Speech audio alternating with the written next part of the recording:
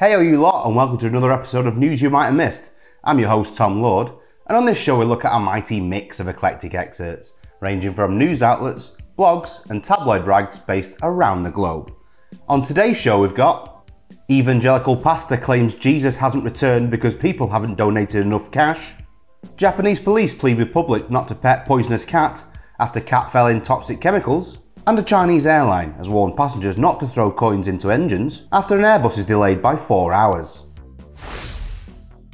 But first, Airbnb has banned cameras inside their rental properties. According to BBC News, Airbnb says it's introducing a worldwide ban on the use of security cameras inside rental properties. Apparently Airbnb users have already voiced their concerns about the privacy and security of these indoor cameras.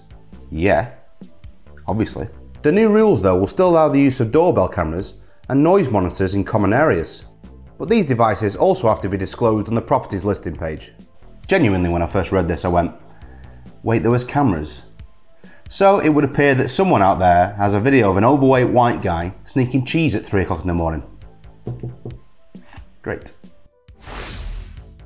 Evangelical pastor claims Jesus hasn't returned because people haven't donated enough cash. According to Lad Bible, the pastor told viewers if they donated more cash, they could speed up Jesus' return. This comes from evangelical pastor Jesse Duplantis, who was speaking during a 4-day event called the Victory-thon.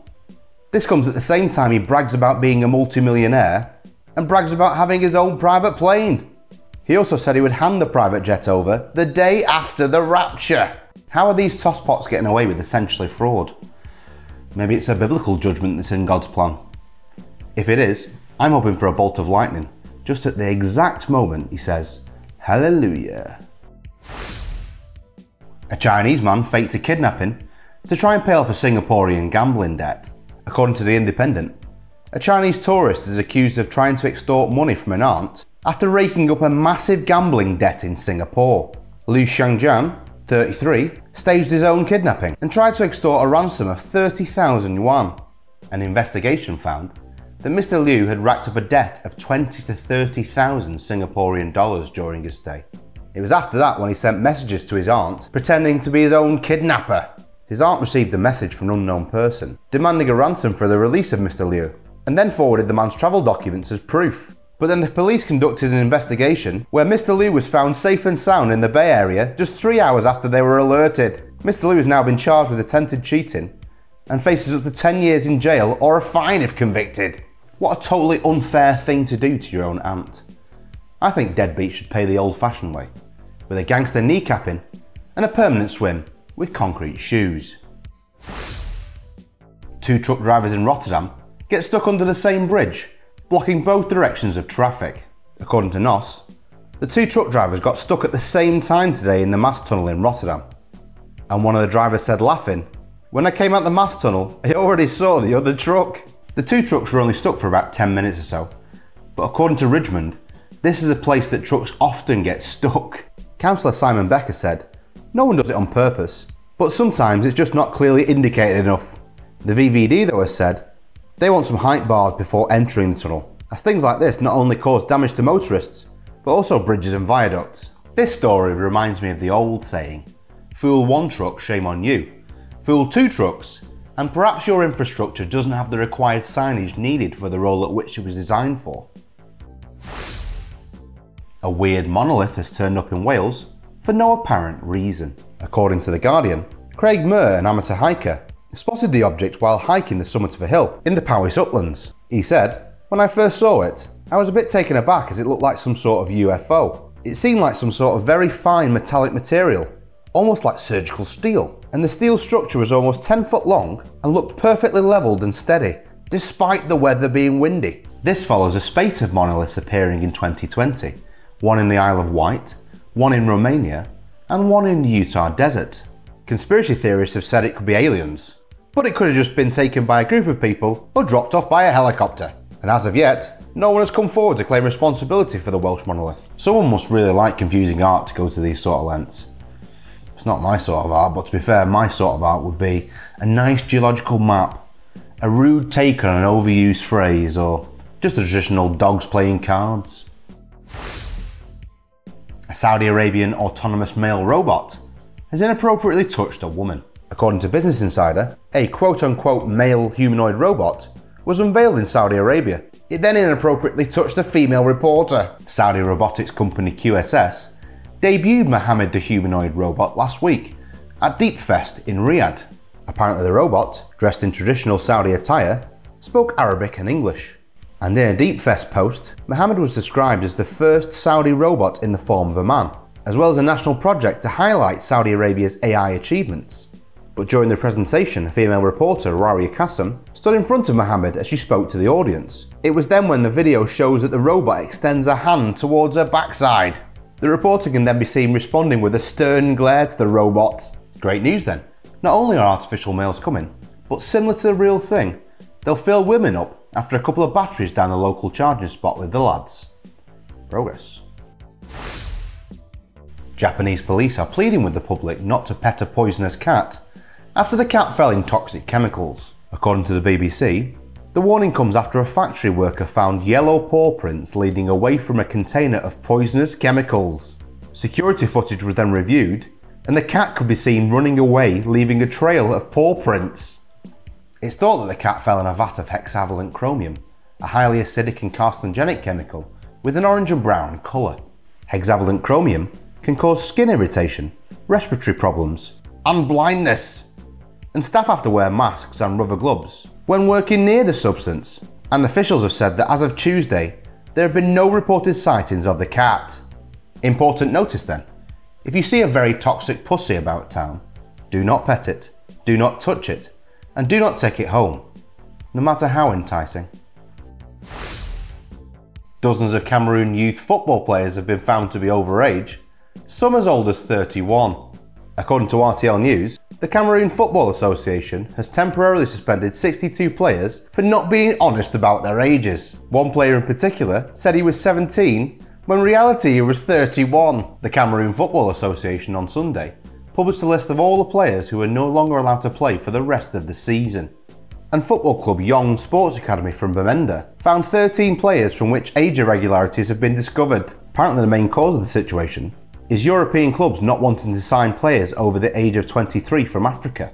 And football players are then lying about their age to give themselves opportunities to be discovered as talent. I suppose it's quite sad that they have to lie to get onto a team. Then again, I still lie about being 15 to get half on the bus, so who's the real villain here? A dog that's been missing for 10 years has been finally reunited with its owner. Clearly the dog's family never gave up hope that they'd reunite with the cockapoo. And 10 years later, that determination led to a reunion. The family had lost their pup in 2014, when the curious cockapoo ran away from home. But despite never having seen her again, the family still continued to update her microchip. But all that determination finally paid off, after now 14-year-old Cleo arrived at the Humane Society of Tampa Bay. The HSTB said, "We were hoping for a happy ending and for her to be reunited with her owners, but we did not foresee the joy that her story brought." Bobby! What a wonderful story, and it just gives you hope, doesn't it? I had a dog that ran away from home once. Left messages on a voicemail and everything. No reply. Both pilots on an Indonesian flight fell asleep for half an hour at the same time. During a domestic flight in Indonesia, both pilots fell asleep, and the aircraft flew half an hour without being piloted. This incident happened on January 25th, during a domestic flight to the Indonesian capital of Jakarta. Apparently the captain wanted a break to rest and handed over the wheel to the co-pilot, but then the co-pilot accidentally fell asleep an hour and a half later. And about 28 minutes later, the captain woke up and he discovered the plane was no longer on the correct flight path. The pilot then told the Jakarta Area Control Center they had experienced a communication problem. The plane was then landed safely with 153 passengers, but the Indonesian Ministry of Transport report showed that the co-pilot had 1-month-old twins, and he often had to get out of bed at night to help his wife care for the babies.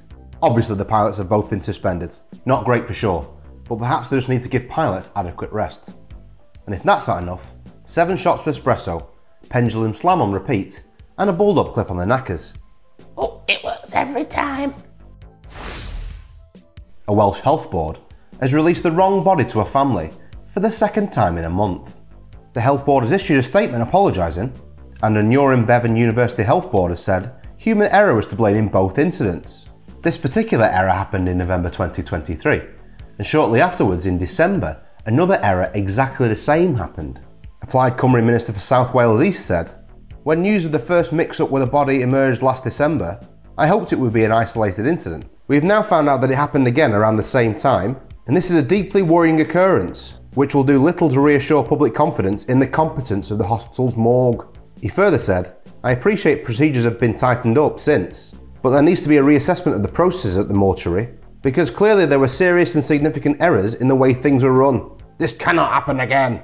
I thought the dead had toe tags, or is that just from films? Not a good look though if you realise something's amiss when you're burying your 6-stone granny and you realise it takes 8 people and a modified hearse to get her into the venue. Olive oil is the most stolen item in Spanish supermarkets. According to new.nl, olive oil has become increasingly scarce due to extreme weather. As a result, the olive harvest is increasingly lower, resulting in higher prices. The price of olive oil has almost tripled in the last year, to around €14 per litre. This has put olive oil on the radar of criminal gangs. While thieves in supermarkets used to make off with razor blades, alcohol and exclusive ham, olive oil is now the most stolen product in 8 of the 17 Spanish regions. Not only that, in December, 11 people were arrested, with the group planning to sell 5,000 litres of olive oil as the more expensive extra virgin olive oil. Bit frightening then to think that my extra virgin olive oil isn't quite what it seems. I, like most people I think, want my olive oil to have not been rammed. 2 women in the US drove their deceased 80-year-old husband to the bank to withdraw money.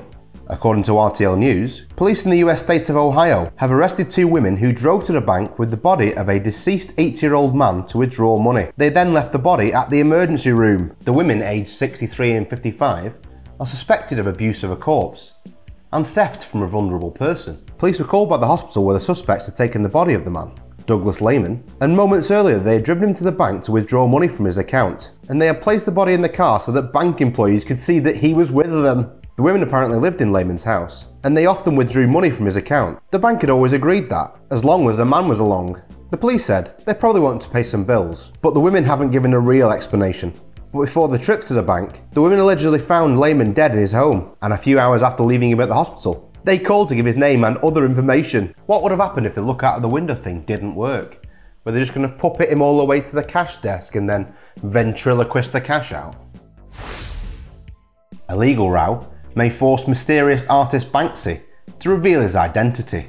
According to The Guardian, 2 art collectors are taking legal action after the artist's company Pest Control has apparently refused to confirm the authenticity of Monkey Queen. 3 years after trying to get an answer, Nicky Katz and Ray House have lost patience with Pest Control and are suing it for breach of contract. They point to the Pest Control's website, which states it will issue a certificate of authenticity for paintings, prints, sculptures, and other attempts at creativity. Banksy's real identity has been a mystery for decades. In 2008, the Daily Mail unmasked him as Robin Gunningham, but in a 2003 interview with a BBC reporter, the recording of Banksy himself has emerged, where Banksy is asked, "Is your name Robert Banks?" To which he replies, "It's Robbie." Katz and House say they have tried to obtain a verdict from Pest Control either way on whether their painting Monkey Queen is one of Banksy's genuine prints from a limited edition of 150. They say about Pest Control, they claim to be the official validators of the artist's work. They're just sitting on the fence. They won't say if it's right or wrong. We've had our tails pulled for a whole 3 years. They further said, "We're suing him for breach of contract. They've had 3 years to do what I paid them 50 quid to do, which by any standard is plenty of time to deal with the situation." The alleged name of Banksy, Robert Banks, is the perfect name for a bank robber and not a painter. I once knew a lad called Matt Gloss, and if he's now not a painter and decorator, he's not fulfilled his parents' cruel calling. McDonald's has been hit by a global computer outage. According to an article by new.nl, McDonald's was hit by a global computer outage on Friday morning. Self-service kiosks and the cash registers were not working. A McDonald's spokesperson said it wasn't clear how many branches were affected, but the Netherlands has more than 260 branches of the fast food chain. The spokesperson said, "Fortunately, we're receiving the first signals that the system malfunction is gradually resolving, and this allows more and more branches to open their doors. The cause of the malfunction is unknown, and IT nerds are investigating." But McDonald's have said there are no signals that this was caused by a cyber attack. I bet that lad that's eaten 34,000 Big Macs was livid. An entire day without Big Macs. It's almost cause to hang yourself. A Chinese airline has warned passengers not to throw coins into their engines after an Airbus was delayed by 4 hours.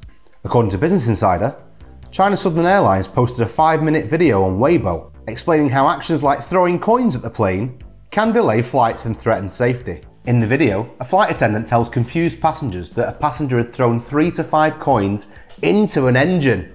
China Southern Airlines further said, if passengers pose a threat to aviation and safety, they will also face varying degrees of penalties. Is this a cultural thing? I don't really understand. I mean, yeah, throwing coins into a wishing well or under a nice bridge, fine, but in an engine? Did Chinese people just open the oil cap and launch a few yuan in there? A pet DNA testing company is in bother after they identified human DNA as canine. According to The Guardian, DNA My Dog received a human genetic sample and identified it as Malamute, Shar-Pei and Labrador. Apparently the company has twice sent back dog breed results from human DNA samples. And after a WBZ news reporter sent a sample from her own cheek, reporter Christian Hager is said to be 40% Alaskan Malamute, 35% Shar-Pei and 25% Labrador. And another New Hampshire pet owner, Michelle Leninger, came back to be 40% Border Collie, 32% Cane Corso and 28% Bulldog.